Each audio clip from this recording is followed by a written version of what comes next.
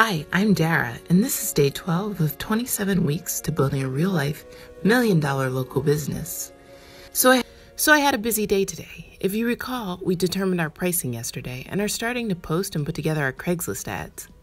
Of course, no prospective cleaning team was going to take us seriously if we didn't have a great website, so that's why it was important for us to have our website together before we started to hire.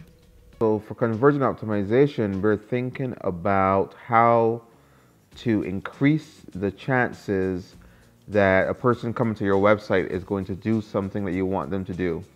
For us, that something is going to be to book service online. And there are a couple things that we can do to improve those chances. Some pop-ups that we can install to offer a discount code.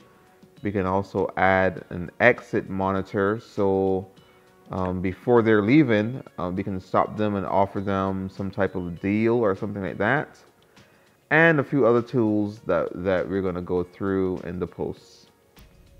So after our website was ready, we signed up for Groove Hiring. We're going to direct our applicants to Groove Hiring as an easy way to vet and keep track of who applies.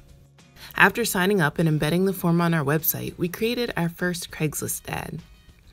Now, we have two strategies. One will be to post an ad into the household gigs section, and the second will be to email cleaners, advertising their services to see if they would be interested in working with us. I started to do a little of both today, and tomorrow I'll share the text we use in our ads and what our calls were like when we call potential teams to work with. All right, until tomorrow.